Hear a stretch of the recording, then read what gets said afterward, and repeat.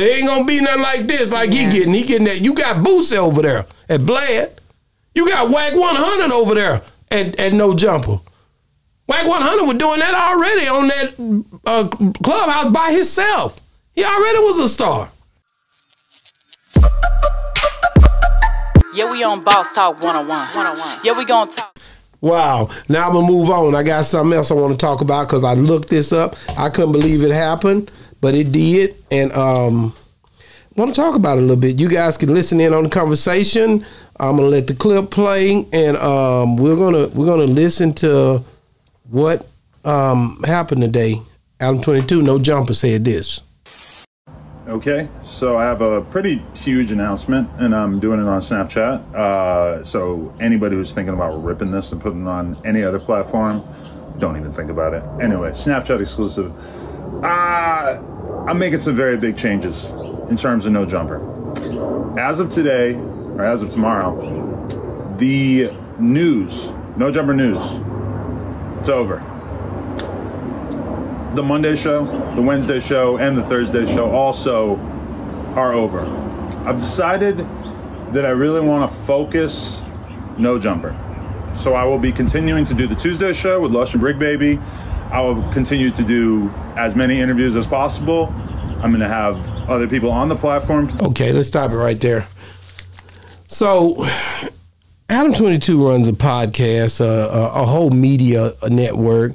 Sort of like myself. He runs different programs. We have Boss Talk Podcast 101. We have OTCU on the come up on a network station that we call Boss Talk 101 Primetime, which you guys work with me on. So he has a lot going on as well at his spot. So he decides to come forward and say, you know what? Screw this. I'm letting everybody go. This is the second phase. The first phase was House Phone and AD, who AD has been on this show multiple times.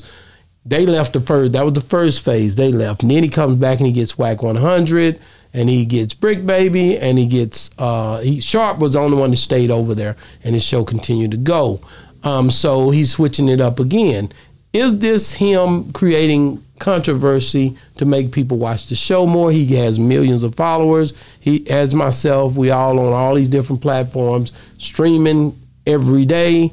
What do you take from it, Mr. Maker? Because you know he's talked to. We had a falling out with him early on. Boss Talk 101 came in the game, falling out with Adam 22 and AD.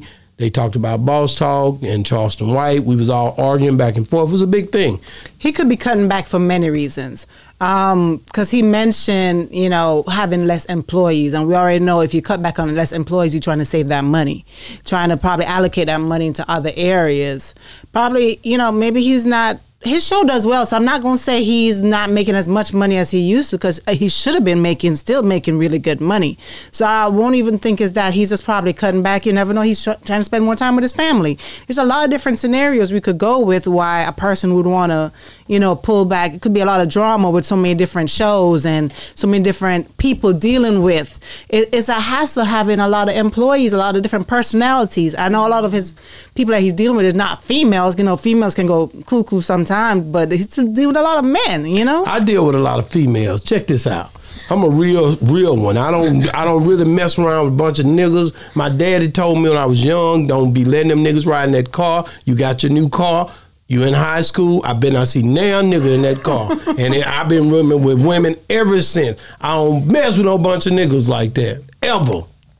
You know my daddy, how he was. That's how he was. You know what I'm saying? Yeah. So, but I look at it from a different perspective. I think you got to realize all of these guys, a lot of them were gang affiliated. There were people pulling up to the, you know, to the spot. He's in LA. He's in California. He's in and all he have on is people who are affiliated with different, you know, gangs.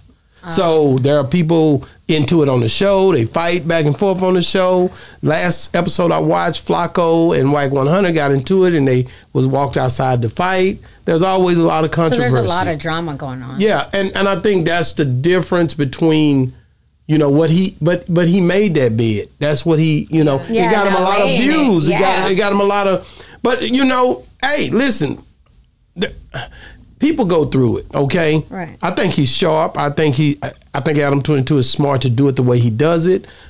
But I do think from Adam 22 to Vlad to all these white guys who are interviewing black people and making money off of it, I think it's a money grab for them. I don't think they care too much about what we're doing for our culture.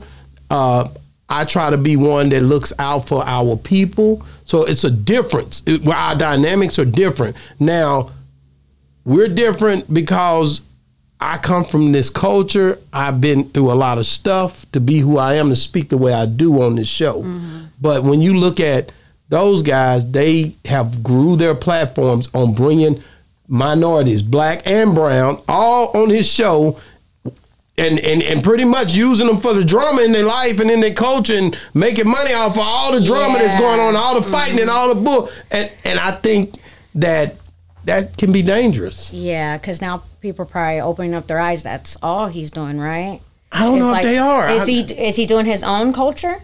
No. Exactly. So now people are probably starting to see that and see that he's making money off, everybody else's drama. Like a culture vulture, you talking about? You know what I'm saying? Almost, I don't want to say being racist, but I mean, at the same time, you're putting every other race out there, but your own. So you ain't talking about everybody. You're trying to make everybody else look bad, make everybody else look lower, you know what I'm saying? And you're making money off it. You're making money, big money, millions. So that's why now people, probably starting to see, but at the same time, he already made what he needs to make. Now he can just focus on something else better just for him. You know what I'm saying? I don't think so. I think he rebuilds, and I think he don't know nothing else but to put people that look like us in front of him to grow his base. I don't think he can do it another way. Man, listen, it's your girl Lil Pinky. Oh, shit, man. We exciting. Miss Jamaica, I mean, ECO, the stuff we deal with, the people we talk to. When Vlad talked to Boosie, that shit is exciting to him. He has never felt our culture like that. Boosie faced life. Boosie was faced life, was in prison, was put on death row, and he's trying to touch that.